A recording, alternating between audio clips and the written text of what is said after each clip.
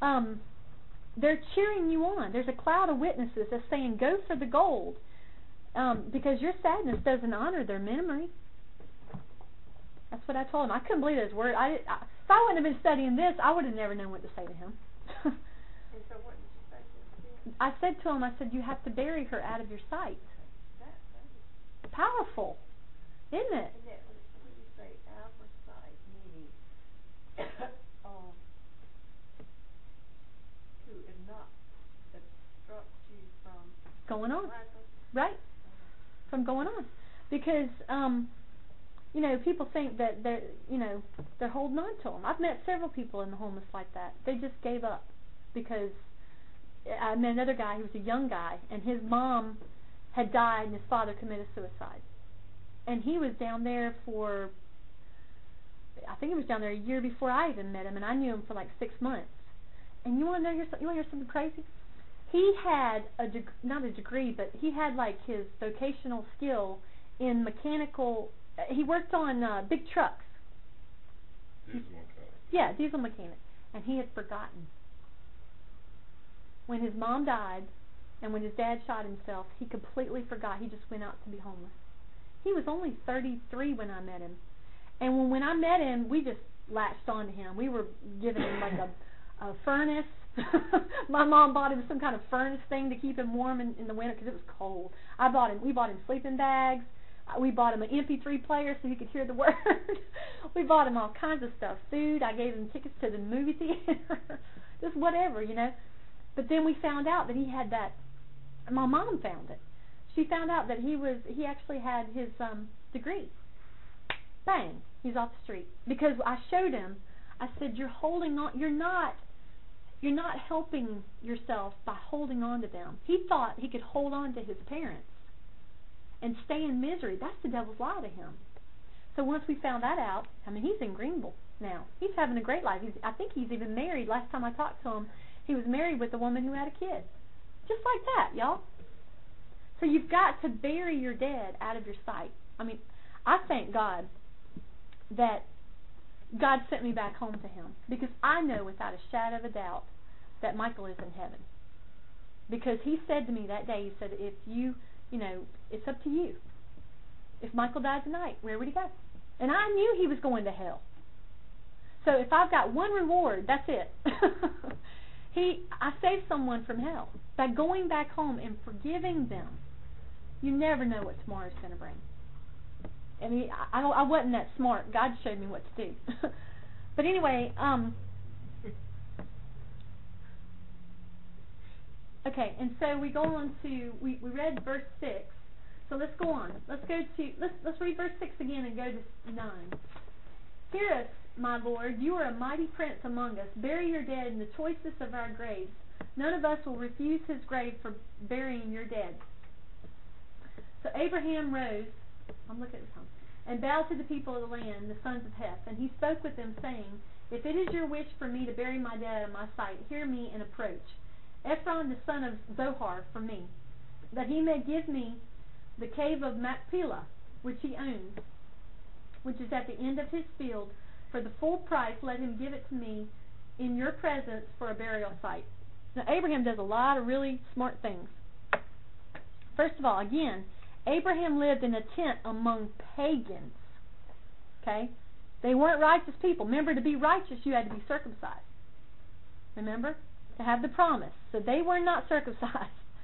But he made a huge impact on them. Look what it said. Well, you've heard this. Don't be so heavenly minded that you're no earthly good. I hate that saying, because it's not true. I honestly don't believe that you can be any earthly good until you are heavenly minded. Here's an example. If you want to make an impact on this world, the only way you will do that is to connect with heaven and to bring it to earth. Be one that lives for eternity and make all your choices based on it. Store up your treasures over there. Be a person of integrity. Allow God to teach you business with integrity. That's what I think. And so I wanted to show you something that was really powerful that I studied this week. In the millennium, okay, we've talked about the fact that we're going to be raptured, And we're going to talk about the wedding next week. When we're raptured, we're going to be in heaven for, I think it's 7 years. Okay? Well, I know it's 7 years. I'm sorry. I was thinking about something else. It's 7 years because there'll be 7 years of tribulation down here on the earth. The Bible's very specific. Okay? So we'll be in heaven for 7 years, and during that 7 years, we're going to go through something called the judgment seat. But it's going to be a bema seat, actually. You know what a bema is? When the athletes have run their race and they stand there with the awards and all that. Well, that's what we're going to go through. And 1 Corinthians 3:12 talks about it. It talks about a day when you're going to stand before God. It's not for your punishment. This is not punishment. This is only for awards. And this is going to happen during the 7 years during our marriage supper. But what's going to happen is when you stand there with all the things that you've done for Christ, some things you did totally with a giving heart, you didn't expect anything in return. They're going to be gold.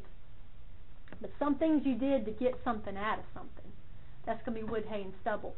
And it's going to be all passed through the fire. And anything that is truly of God will pass through the fire, and you will be rewarded for it. But anything that's wood, hay, or stubble is going to be burned up. That's what it says in 1 Corinthians 3:12. Okay, well, what I studied this week is there are 5 crowns. There are 5 awards that are going to be given at the bema seat. And these are what you should aspire to. Write them down. Go back and look at them because we don't have time to go to them. But I really want you to see this. This was really powerful. The first one doesn't have a name, but you can find it in 1 Corinthians 9:25. And it's going to be given to those who have self-control and are victorious over our sinful nature. That's powerful. I'm going to get that one because I learned to cage up my flesh. That's yay. Most of the time. My husband's going to tell on me. Okay, the second one, I'm going to get this one too, is given to soul winners. This one can be found in 1 Thessalonians 2:19 because like I told you, I won my previous husband to the Lord. He's in heaven. 1 Thessalonians 2:19. That one doesn't have a name, but it's given to soul winners. Now the third one is called the crown of righteousness. And you can find that in 2 Timothy 4:7-8. And it's going to be given to those who have kept the faith in adversity and who also long for Jesus' second coming. It says both. Righteousness. Now 4 and 5 is the same name, but it's going to be 2 different people. And you can find this in James 1:12. And what's going to happen is to the ones that endure trials and they trust God to get them through. But that's not talking about martyrs. That's just the ones that have endured trials. Heavy, heavy, heavy trials. Is that number 3 or number 4? This is number 4. Did you not get 3? Okay. And 5, Revelation 2:10, says the crown of life is going to be given to those who endure to a martyr's death. So you don't have to be a martyr to receive the crown of righteousness, but the martyrs will receive the crown of righteousness. So everybody, you said has a chance to receive the crown. Chance? These are going to be given to the ones that pass through the fire. God's going to take you and everything you've ever done. You're not going to be punished for your sins, but you're going to pass through the fire. All the works that you did on this earth for Him. That you say... Your works, but not you physically. No, your works. Like, for instance, there's a lot of people that are busy doing things for the church. Okay? But God never told them to do it. It's not going to pass through the fire. Only what God told you to do is going to be rewarded. You see what I'm saying? And these crowns are going to be given to the people. We should aspire to these. These got me excited this week. So James 1:12, that's not talking about salvation, crown of life. No. Totally This is the actual crown. Okay? The fifth one is the crown of life also, but it's Revelation 2:10. Those are the ones that are martyrs that are going to be given this. And I studied that with Hebrews this week, so that's really powerful. That's really powerful. Okay, now I want to get through this real quick. Okay,